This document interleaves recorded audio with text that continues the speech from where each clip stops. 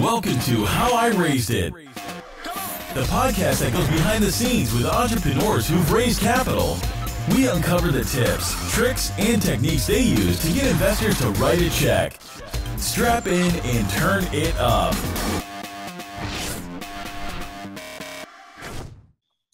Hi, and welcome to another episode of How I Raised It, produced by Foundersuite.com. Today I have Emily Best of Seed&Spark coming to us from Los Angeles. How's your day going, Emily? Very well, thanks. How are you? Very good. It's nice and sunny here in San Francisco, and we've got some fun events going on this week, so I'm pretty excited right now. Life is good. Great. So thanks so much for joining. So first of all, let's just start out. What is Seed&Spark, and why did you start this business? Sure. Seed&Spark is a new kind of entertainment studio that combines the production and funding and distribution into a single platform the way that only the internet can enable. We've combined subscription streaming and crowdfunding into one holistic, truly transparent, independent studio model. So creators come to us very early in the process and use the platform to crowdfund their projects and connect directly to audiences. We help give them access to the tools that they need to build a direct connection with their audience that they can monetize. Our crowdfunding platform has the highest campaign success rate in the world by about 2.5 times the next platform. And then in the middle of last year, we launched a subscription streaming platform for two reasons. And one is to deliver the really excellent content directly to the audiences. We have been growing on the crowdfunding side for many years. And the other is to actually provide creators the transparency that they deserve around how their work is being watched.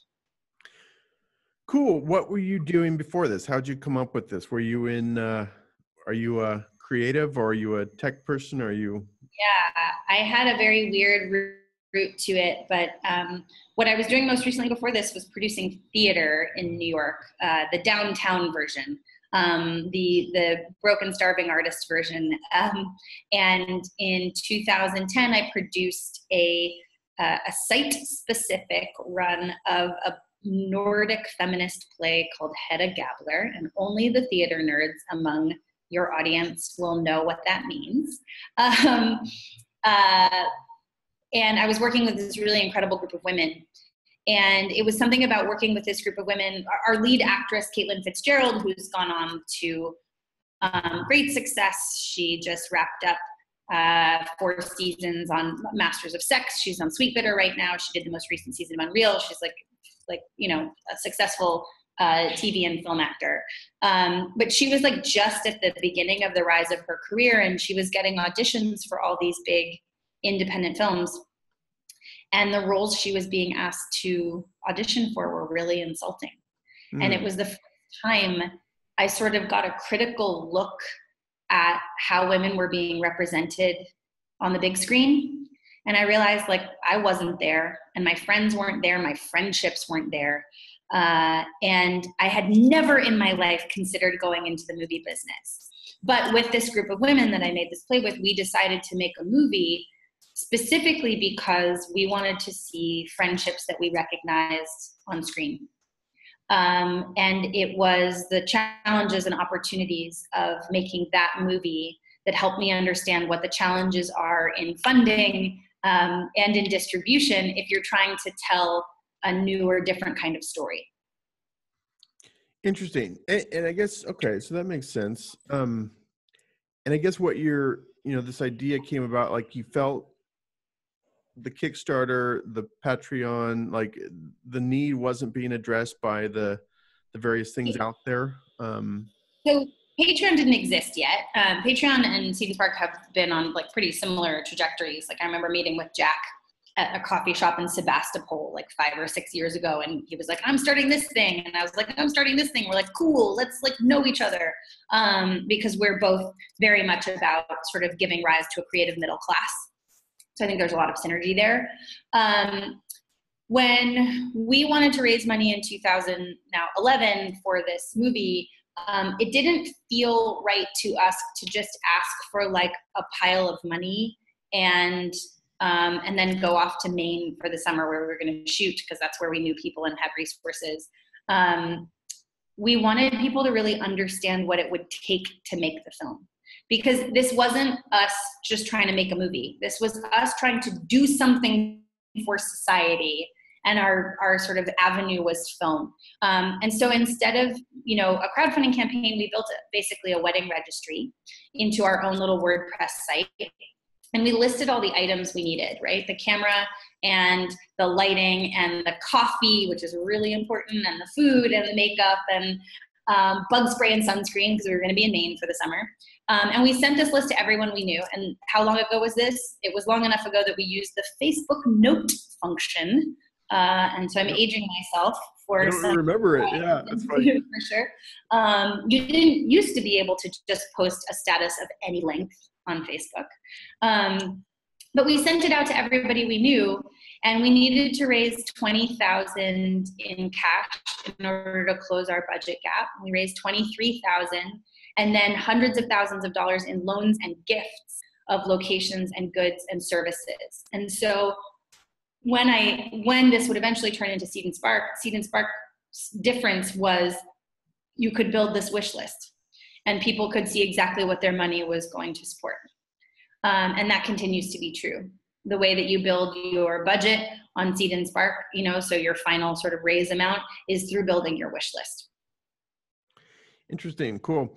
It's fascinating to me. So I worked with Perry Chen like way back when they were just starting out Kickstarter, and it was even a different name back then called Critical Mass. And then, but the original idea was he's just a fanatical guy about helping like artists. And, some of the original ideas were helping bring, I think like some sort of electronica band to New Orleans or something like that, right? Just, it was all arts focused. And it's, interesting to see how that's shifted over time and changed, and all these, crazy coolers getting funded on there. But like the original vision was actually fairly similar to kind of what you're describing here, which is really interesting. It was true for Indiegogo as well. And I think,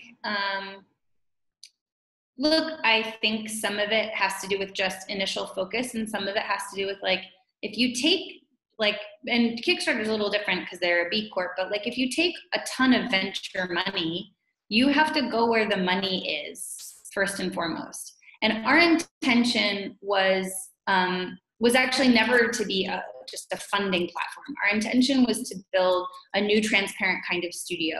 And we knew when we started that distribution was like at the beginning of this like wave of shifting, and that we would have to sort of shift with it. Because when we launched, Netflix had only just switched to the subscription online model, and like that behavior was not obvious to everyone. And it was actually much more difficult to deliver then than it is now. So we always worked within our limitations and always worked to serve the needs of the creator. But ultimately, like serving the needs of the creator is serving the needs of the audience. And our goal was always about increasing diversity and inclusion in entertainment. That was from day one, that was what we were, out to do. And part of the reason that crowdfunding even works in entertainment is because filmmakers are making sort of there's a much bigger why. This isn't like me and my friends want to make a movie. It's like representation of this kind of story or these kind of characters has been utterly lacking for the last 120 years. And we now all, I think, more or less agree that as you can imagine, so you shall become. So who's on screen really matters. And that's why that was really always our focus. Now, the inclusion problem in entertainment is ultimately a data problem. And that's really the broken part of the business. And so crowdfunding was the creator's first workaround to get a direct access to their audience. Mm-hmm. And like, yes, YouTube is a great place to go and build an audience, but like Google can change their terms of service, and all of a sudden the thing that you were monetizing is not monetizable anymore. and this can happen a lot, right? We've seen it happen on Amazon Video Direct, and we've seen it happen on YouTube, that they just change their terms of service, and all of a sudden the creators are cut off from like a major supply of their funding, and it's because they don't have disintermediated access. And we always imagined ourselves as the thinnest possible line between a creator and their audience, but that would also help aggregate, because audiences don't want to go to 100 websites. Yeah. To visit all of their favorite movies or shows, that would also aggregate audiences in a way that was valuable for both creators and the audience. So, okay, so we could go down many rabbit holes with all this. But I want to keep focused on, or get into raising That's what we're capital. here to talk about. Right. What's that? We're here to talk about the funding. We're talking about funding. I could spend an hour talking about other things, but let's get into raising money for Seed&Spark. So first of all, how much have you raised and how many rounds? Give us the kind of big picture funding summary. So according to Carta, it's 4.3 million in total. My first funding round was, all right, I'm here to tell the real story, right? So Yep. here's how it really went. Yes. I raised like $265,000 from May to December of 2012. This was like the sort of quote unquote friends and family round, except I didn't have friends and family who wrote checks that size. So these were really like friends of friends of friends and their friends and family. It was really from folks that were interested in like the impact of film. Mm-hmm. And I did that by, it was interesting. I didn't know then that this was a good practice. I was just doing it. And then in retrospect was like, oh, that was a good idea. And I think people have talked about this all the time. There was a group of sort of advisor folks, because I was like, I think I'm going to start this business, I guess. I got to figure out who's going to help me do this. And there was sort of a circle of people that I was just constantly updating on how it was going, and then checking in with them every month or two to like show them stuff and see what they thought. And it was like 3 or 4 of those people that turned into some of the first checks, from between 10,000 and 125,000. It was like a wide range, and I was not anyone to turn anything down at that point. And I took $5,000 checks. I took $125,000 checks. So the first sort of technical money in was that 265, and that closed the beginning of December of 2012. And that let me pay a outsourced development company to help me get the first version of the site off the ground. They built me a total lemon. Uh-huh. It was the worst experience, like of all the outsourced development experiences. I think I have the trump card on this one. 10 concurrent users would crash the site. Wow. Yeah, that's pretty bad. And I was so lucky to have gone to high school with a bunch of flippin' geniuses. And my friend Jason had like basically left his job at Facebook, or had just left his job at Facebook, and agreed to help sort of salvage the site, which he did meticulously over the next many months. And during that time, I continued to raise money, but like over the next 18 months, I would raise a total of $1 million, which would be my first sort of like announced funding goal or whatever. Mm-hmm. And was that continuing? Was that just continuing to tap friends and family, and friends of family, or was it more? No, I was going after investors. Okay. Like almost nobody in that round were people I had known prior. So look, I got very lucky, and I took advantage of a certain kind of tokenism that was happening at that time in the film business, which is more or less as soon as we announced that Seed&Spark was a thing, I all of a sudden became like a young female CEO that film festivals and stuff could put on their panels and be like, see, we tried on the diversity thing, right? And I'm sorry if you can't see my face or you haven't like seen a picture of me, I'm just like a white girl. So like if I'm your diversity, you are not trying. And it worked tremendously to my advantage in the beginning, because I was being put on panels as if I were somebody, but like we hadn't proven ourselves really yet. And so I was at festivals and I was really doing the rounds and I was really trying to meet people. And that was kind of how I don't know if other industries have like such an advantageous place to go build a business like the film industry has at film festivals, because there's always an industry sort of layer at film festivals. And I was able to get in there and meet people and socialize things. The other thing is like, I think I was offering something that wasn't being offered much, which was some real talk to filmmakers about what the world was in the age of the internet for them. People still are trying to drag the film business back into the 90s. And it just like, it's never going back there. And those people, it was good for a very certain set of people in the 90s. And those are the people that were trying to drag it back there. The rest of us are like trying to push it forward. But I think there's still a lot of like, what's getting educated in film schools is still a little bit archaic around what it is to actually be in the film business as an independent filmmaker now.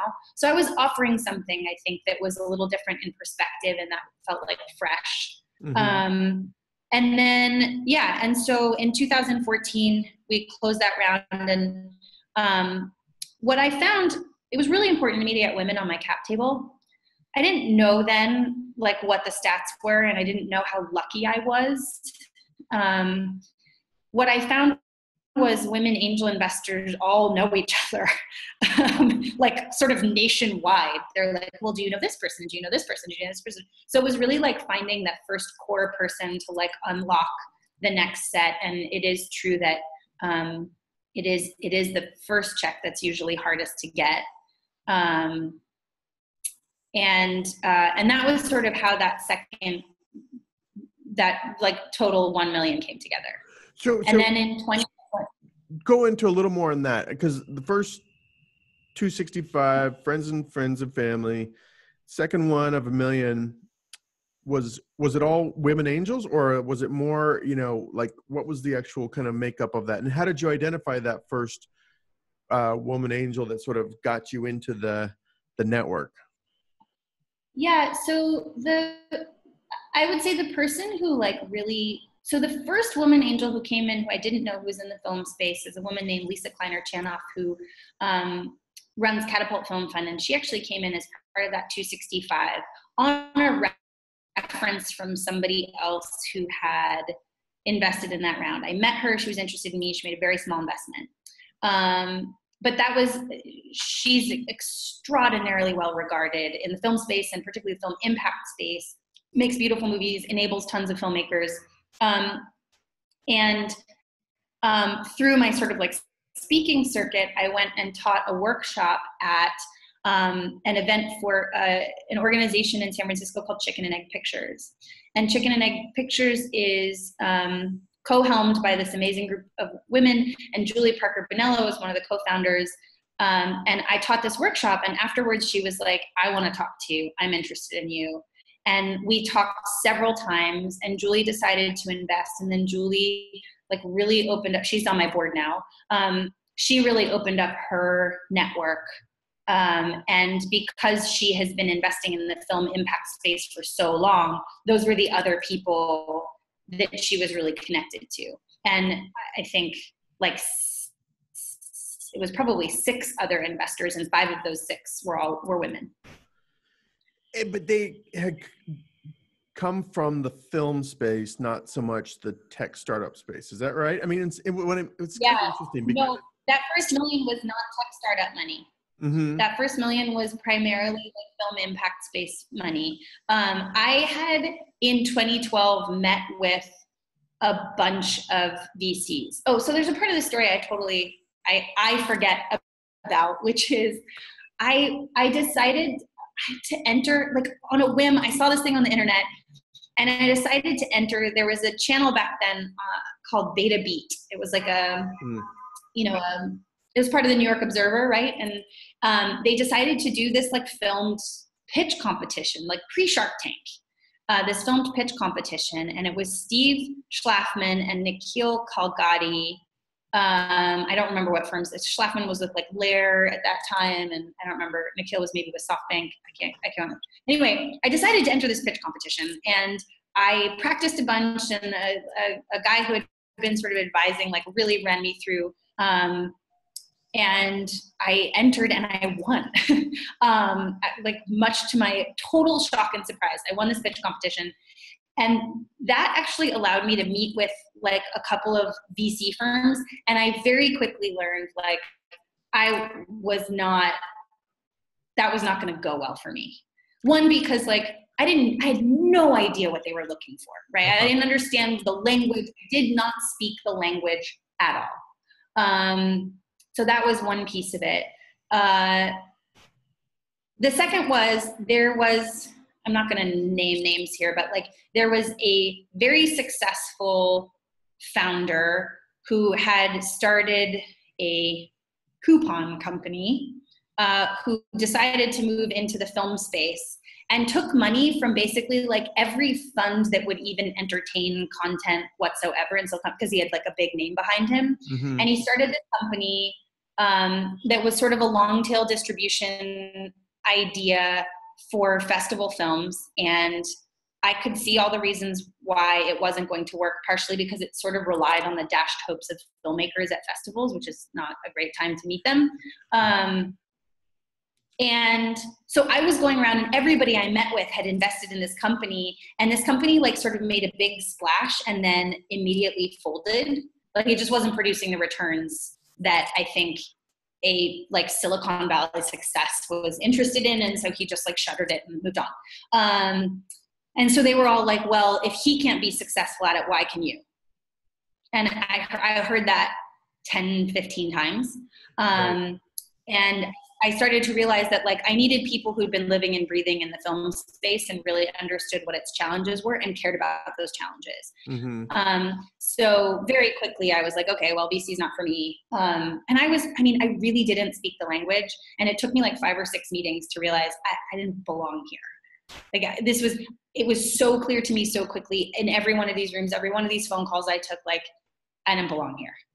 And so I really turned my attention away from that because it just felt like spinning my wheels. Yeah.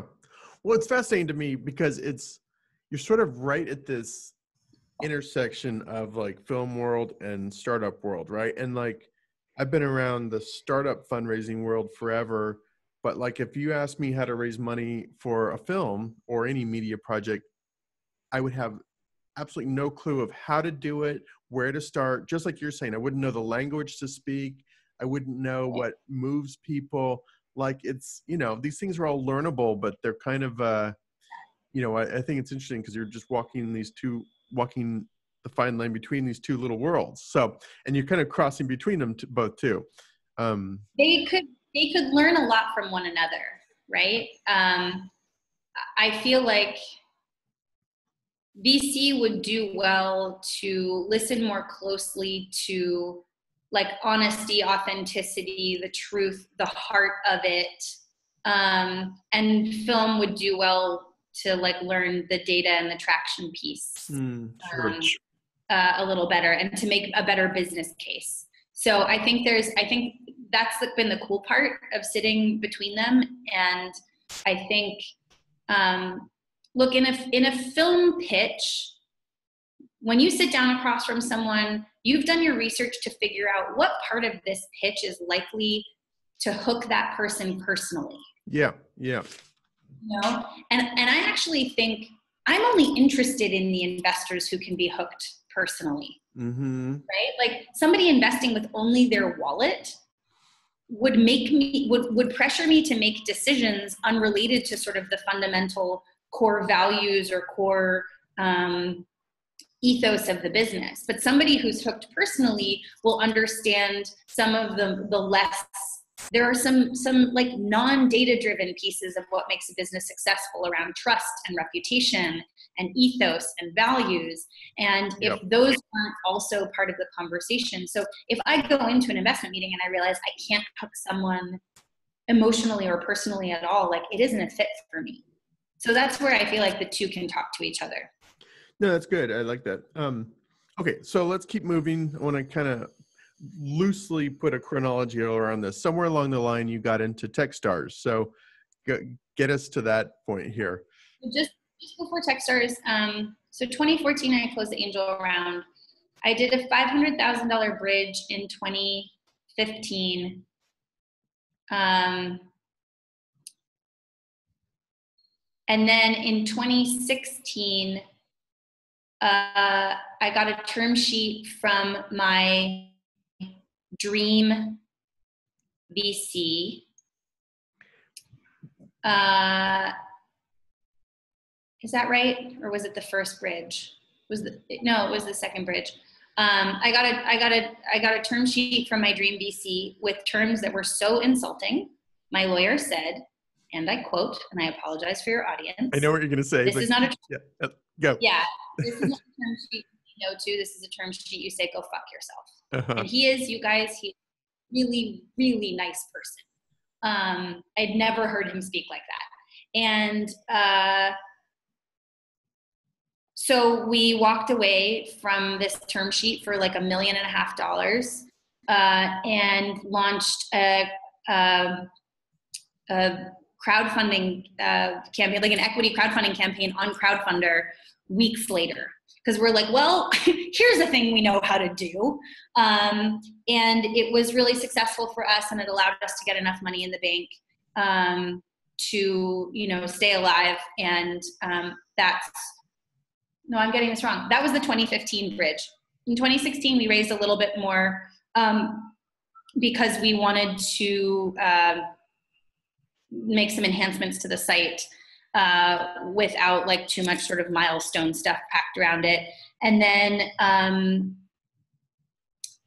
in the fall of 2016, there was a big strategic investor who came into my office and met everyone and was talking about like leading at least $1 million on a 10 million valuation. And that was the information that I had when I interviewed at Techstars.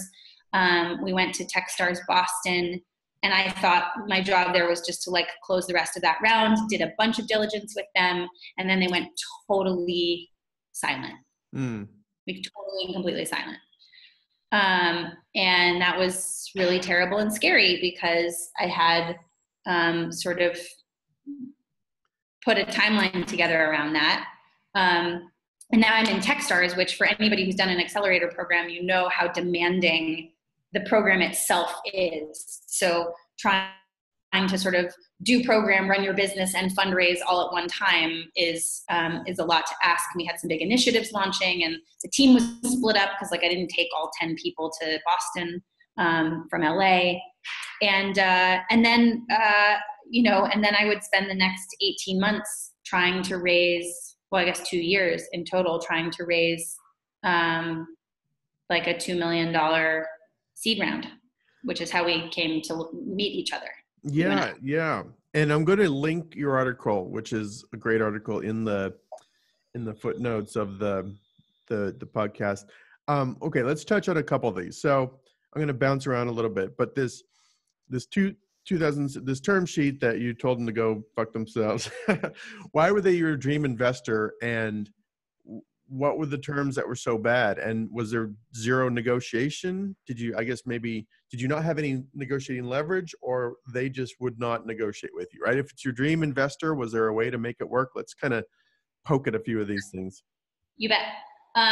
In 2012, before I even launched Seed&Spark, I went to an event by an organization that I think then was called Crowdflower, and it was like a whole crowdsourcing super event. And I saw this investor speak, and I was like, man, I really admire him and his ethos and kind of what he stands for. And I'd heard great things about him from friends. And I remember thinking to myself, like, someday I want him to invest in my company. And I got his card back then, and I like sort of I pinged him maybe 1 or 2 times. But when we were starting to like raise a serious round, that was sort of the first intro that I was really interested in. And my friend Ryan made the intro, and I went and met with him in New York. And at that meeting, he brought in one of his LPs, who is in the film space, an investor in film, has his own sort of like film company, to evaluate it, because he's like, look, I'm not a film expert. I want to make sure that, like, as we do diligence, we have somebody who knows the film business. And then they put us through 8 months of diligence. And if I knew then what I know now, I would have told them to go fuck themselves at month 2. Yeah. But I didn't, and I was so hopeful because they were my dream investor, and like people said such nice things about them as a fund, and yeah. But this LP like kept asking for new business models and new this and new that, and to meet these people, and then I'm trying to remember the exact sequence of events. They told us finally in August of 2015 that they were going to send us a term sheet. And I wept in a ball on the floor. It was an amazing moment. I was so excited. We threw a party we were publishing a magazine then called Bright Ideas, and we had a launch party for Bright Ideas. And this LP and his friend came, and he got like a little drunk, and he mentioned that he was like, oh yeah, and we'll just do your Series A. Like, I just made these contacts at Alibaba, and we'll just like flip you to Alibaba in like 12 months. And I remember being like, I don't want to do that. So I was like, we can talk about this like at another time outside of the party. That's not really the direction I'm interested in going. And I don't think that was something he might have said that way had he not been a few drinks deep. And then I got the term sheet, and the term sheet was for 1.5 million on a 3.5 million post money. And they wanted 2 board seats. Wow. And they wanted all my equity for me, and they wanted me to earn it all back. And I was like, oh, you're trying to buy and transact my company. That's what's happening here. I went to my lawyer to because I read it and I was like, this doesn't look good. And I went to my lawyer and I was like, can you please walk me through like deal point for deal point? What are they actually asking? Because I couldn't believe my eyes, really. And that was when he said, this is a term sheet. You don't say no to, you say go for it. He's like, this is not a term sheet that indicates there is any interesting negotiation, because like it's so bad that even a negotiated version of this is not good. Yeah. And I'll be honest, like what you're supposed to do is take that term sheet and like circulate it to other funds to like get them interested in you. I was too embarrassed to show this to anyone else. That's interesting. Like I couldn't even use it for that. And it's funny, it makes me feel emotional a little bit. Like it was a really humiliating, like a profoundly humiliating experience. So then I get that term sheet. I like push back and I'm like, would you be willing to do like these 3 things? Like trying to swallow this hard pill, but starting to feel like maybe I don't want to be in business with these people in the first place, especially the LP. And then I get a text message. So it's clear that what's happened is I sent this to the fund, and the fund contacted the LP with like the negotiating deal points. And I get this creepy text message from the LP that says, life is about the choices we make. Don't think about now, but what can and could be. Okay. Is this a fortune cookie or yeah? And I was like, we're done. So I wrote to my current investors, who I'd been like keeping up to speed on all of this, investors and advisors, like, here's the state of things. Here's the experience that I just had. I'm going to walk away from this term sheet and we're going to do an equity crowdfunding campaign instead, because I think this is a terrible deal. right? Because I owed my investors an explanation for like, why am I walking away from $1.5 million? Yeah. Somebody on that email, and I'm pretty sure I know who it was, forwarded it back to the fund. And I got an angry phone call from my dream investor about why was I telling people that they were backing out of the deal. And I was like, first of all, reread the email, the confidential email that you were forwarded. And let me know if that's what it says. And second of all, let me recount for you the experience I just had. And that is the experience that I reported to my investors. And if you have a problem with what my experience was, then you should think about how you behaved. But I'm not going to apologize for anything that I did. He backed off. I then got another angry email from the other partner in the fund. And I said the same thing to him, and he also backed off. But I was like, oh, here's what it looks like when the good old boys club circles up. Because now they were worried that their like shiny little reputation was tarnished because they weren't paying attention to how their LP was behaving or how I was getting treated. And the good old boys wagon circled and tried to make me feel like, tried to shame me into a corner, and I was not fucking having it. So like that was the point at which I was like, fuck VC, like almost entirely. If ones that are like as well spoken about as that can behave this way, like I'm not interested in their money. And of course, then I would go to Techstars and like get sort of re-indoctrinated around like, I need the blue chip VC. And then I would have to go through another process of realizing I didn't want to like be in that environment. And like, I am not at all saying that all VC is bad. I'm not. I think I know so many great people who work in VC, and there is a particular like business that they require VC and VC requires them. I don't happen to be that kind of business yet. Maybe we will be someday, in which case, you know, I have lots of relationships I would like to stoke up.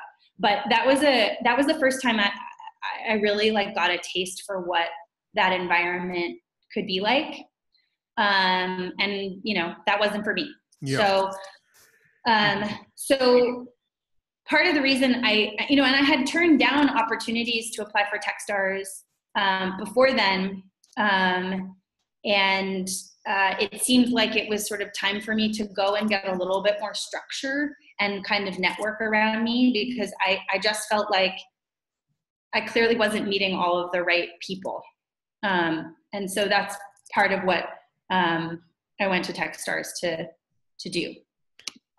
Okay, let's go into that a little bit. So you went in there with this strategic investor, a different, not your dream investor, but the new strategic investor, and then they ghosted. Yeah, and did you ever hear back from them? Like, did you ever figure out? Because I think this is always interesting to kind of unpack, like either why a deal didn't happen or why someone ghosted you. Did you ever figure any of that out, or is it a mystery to this day? To this day, a mystery. Yeah. And I will say, you know, I posted the article about this experience, and I can't believe how many people have had similar experiences. I also saw that my article got tweeted by an investor who ghosted me, being like, none of this grit and perseverance surprises me. And I wanted to tweet him back and be like, really, dude? Like, that's funny. That's funny. Uh-huh. Yeah. So it is an alarmingly common practice. And I actually found myself recently calling someone out about it. I had done like a lot of diligence work for a fund, and then they just went dark for like 2 months. And I finally wrote them back and I was like, I don't think this is what you mean to be about, but let me tell you what my experience of this is. And, you know, for as founder friendly as you say you want to be, this is really terrible for me. And they wrote back apologetic and whatever, but it was like, I do feel like it's a behavior that people start to let happen because they get busy. And given how much this is an important part of the process, like I don't think that is something that people can allow be part of their kind of MO. But this was like a big like TV corporation. So I guess I should be not surprised at all. Like maybe that person moved jobs and just dropped the ball. I don't know. I'll never know. You know, I think you have to, my unsolicited 2 cents is that you have to almost treat it analytically and algorithmically. Like my rule of thumb is if I've emailed an investor 2 or 3 times without a response, I simply mark them as no response, which is, and I think no response is the same as a no. So I'm just moving them in my own column in my CRM as a no. It's just a different type of no, right? So, and that way you don't have this emotional like, oh, why aren't they responding? Why aren't they, why are they ignoring me? It's just a function. If they haven't done it 2 or 3 times, it gets moved to no, and it's takes away a little of that like self wonderment, I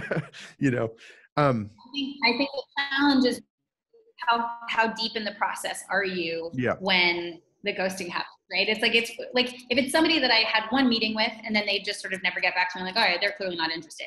If it's somebody that I've done months of diligence with and then they go dark, like that one is, I think, a little harder to understand. I agree with you. It is still a no. That it's harder to like pinpoint why. Yeah. Right. No, that makes sense. Okay. I want to, let's keep an eye on the clock, and I have 2 more questions I want to kind of touch on. Just connect the dots between Techstars and then ending up with Backstage Capital, which is a fascinating firm on its own. Maybe connect the journey there for a minute. And then, just the kind of big overarching question is, now that, from the last, 6-7 years of this, what would you do differently if you would start over again? Would you just avoid VCs altogether and try and stick with, maybe that's too big a question, but those are my final 2 questions for you. Funny, I haven't thought about it sort of thinking back from the beginning. Well, so I went to Techstars 16 weeks pregnant. And over the 3 months of the program got, increasingly pregnant. And I was, fundraising for a content business in Boston, which is a stupid place to talk to anybody about a content business. And Boston knows that. I'm not like insulting them in any way that they wouldn't insult themselves. I think Techstars did a really good job of talking about how to take meetings, how to advance meetings. And I think, at least for me, I didn't find the guidance that I needed in who to actually meet with. There still was this sort of primacy on the blue chip VC. And I figured, because I was at Techstars, like those are meetings that I should start to take, And I will say it was really good training, but once I got out of the program and having, pitched everybody even remotely appropriate in Boston and getting a whole lot of no's, I came back to California and met a lot of, mostly LA, but a few San Francisco firms that were through Techstars connections, maybe 20 of them. And, it was a very difficult time around our business model for a couple of reasons. And one was we had gone to Techstars to pivot the business. We were a crowdfunding platform with a external distribution component. So we had transactional VOD on the platform, but we could distribute the films from our platform into 100 million US homes across all of these, cable, VOD, and iTunes, and Amazon, and Google Play, etc. We decided in 2015 that that's a terrible business model because it totally cuts off the filmmakers from the essential data that they need to like make smart and efficient marketing distribution decisions. We went to Techstars to basically formulate a new plan where we would become what we are now, this like end-to-end studio that includes subscription streaming. So we were like a Series A investment vis-a-vis the crowdfunding platform, but like a pre-seed investment vis-a-vis the streaming.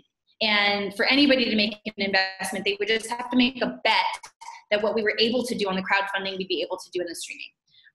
And so at that time, it probably was not a great pitch for a lot of these VCs who like are traction, especially, let's be honest, if you're not a white dude. Like the traction that women and people of color are asked for is head and shoulders above and beyond anything that their white male counterparts are ever asked for, because there's a lot more faith in their ability to execute naturally, and sort of the big vision that they pitch. We managed to round up a group of angel investors who wanted to lead this like Series Seed in the fall of 2016. And then I actually got the term sheet together 6 weeks after I gave birth to my son. So I was still technically supposed to be on maternity leave. I came back to work to try to circle up the remaining money, and then the election happened a few weeks later. And that was really where we felt like the operating landscape of our business profoundly changed, because so on the positive side, there was a real motivation for people to vote with their dollars for their values. And on the negative side, it all of a sudden felt like we really had to protect the notion of diversity and inclusion and like solidify that into the very fabric of the business. And so, as I said in the article, like the pitch became a little bit shakier in the coming months, because we were just sort of like morphing around how are we going to like do these things and what was our messaging going to be coming out of this. In January of 2017, we launched 100 Days of Diversity in partnership with 40 other film organizations to make sure that filmmakers were making their work now. And that was an incredibly successful endeavor, where we started to learn what it would mean to our business when we really like leaned into diversity and inclusion, like in every place. And it started to affect our streaming and all of our streaming programming. And it was just like a shaky time to be pitching the business. But we were in like real dire financial straits. And I pitched Arlen in December, finally, December, it must have been January, because I pinged her like right after the election. And this was around the time when we really wanted to do something around diversity and inclusion. That was just like, I have this idea, I'd love to talk to you about it. And she's like, I'm going to need a couple weeks. Like many of us, we took it really hard. We ended up talking in January, and it was just, she was like, I've been trying to invest in your company for like months. That was the meeting. I was like, great, this is going great. And she came in and it was actually an amount of money that like rescued us that month. And gave me, I think personally, a little wind under my sails, but it also got me really thinking about, if we're going to be focused on diversity and inclusion, then who we're enriching really matters if we're to be successful. So the cap table needs to reflect the people that we're trying to serve. Yeah, I think you mentioned that, or I read that. I thought that was interesting, kind of your thinking about your cap table matching the people you serve, like you just said, which is pretty interesting. I don't think too many people kind of think about it like that. So that's interesting. So ultimately, I think the thing that I came to was, I don't want dispassionate numbers only people involved, because we are not dispassionate numbers only. We're like entrepreneurs at Seed&Spark. Like we are doing this inside the like capitalist framework that we're given, where we know in order to affect the change that we want to affect, we have to build a massively successful company, right? And we're doing that because like these are the rules that are written right now. I think, a lot of the members of my team are really involved in sort of post-capitalism and what comes next in ways that we can better serve everyone's values that aren't necessarily related to economic value, and very interested in the future of work and the role that technology will play. But ultimately, like inside the framework that we currently live in, which is this sort of like, very returns fueled environment, we're a long game, we're a long play. And so people who are investing in VCs are buying returns. That's what they're buying. They're buying returns like on a timeline, and they're buying financial returns. And so we realized quickly that we needed to be working with people who were interested in financial returns that also had a positive effect on the world. And that just changed who I was talking to. I think for years, I had been trying to say, like, I had been trying to separate the values of the business from the core business itself, because I know that this thing can be really economically viable. But like, I don't give a shit about it if it doesn't have the values on top of it. I don't think it's important. I won't wake up every day and do it. And so if there aren't people sort of like on board for that part with me, then they're not the right people for me. And it's not on a, like, we have to be able to make some values driven decisions ahead of growth. And that, like, I had to establish that up front in my meetings to say, look, if you're interested in like us flipping this company in 18 to 24 months, it's probably not going to happen. So let's talk realistically about like what we think the timelines are and what we really want to do here. And I started going in interviewing the investors as opposed to the other way around. And that like changed the game for me. Is I was going in and saying, this is what I want to do. Are you interested in supporting this effort? And then answering all of their like very right questions to ask about, you know, market size and financial viability and customer acquisition and all of those things. But like really the conversation had to start with, let me lay some groundwork for you. This is what I want to do. This is how I want to do it. Is this something that you want to do with me? Great. Now let's get to the like technical questions. That's interesting. Yeah. No, I like that. I've heard this from others that I've done on this podcast of like really flipping it around and interviewing the investors, you know, versus the other way around. Instead of being interrogated, you're kind of doing the interviewing. I think that's a good approach. Okay. Just to wrap this up, what are the top, because you've had a really interesting story and I want people to read it, look for the link in the footnotes. But, you know, what 2 or 3 things, you've had a lot of like heartache and grief and some, you know, some pretty exciting moments too, but what 2 or 3 things would you do differently if you were doing this all over again? Kind of your advice to your younger self. Anything jump out? Yeah, I would spend more time articulating for myself. I mean, it's if I knew then what I know now, right? Like I didn't know enough about what it is to grow a business to know these things, but I would try to say, look, I would probably have researched, maybe interviewed a bunch more CEOs who had built the kinds of companies that I wanted Seed&Spark to become and asked them what that growth looked like and how they spoke to their investors, to try to understand how do you like partner with the people that you really want to partner with. I wish I had known in advance that this was more about me finding my people than me begging for cash or like me asking for people to like me enough or take a risk on me. Yep. I really would have gone into it looking for partners, not investors. Yep. And I didn't really know how, and I still don't know that I did a good job ever of really making fundraising my full-time job. And especially for sole founders or people who have sort of one fundraiser who also has other jobs, it's a very, very difficult balance. And I think it's really unfair for people to be like, you got to be full-time fundraising, especially in the early stages when like you're also full-time everything else.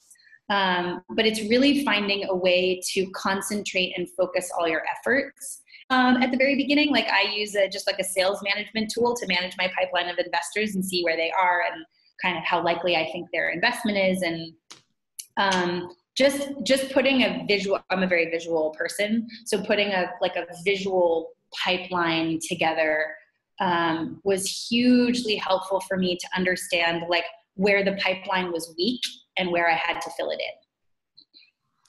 Because that can be hard to see in a spreadsheet. All right. Very good. All right. So last question. Do you have any call to action, anything you want to plug? If people want to learn more, it's just seedandspark.com, correct?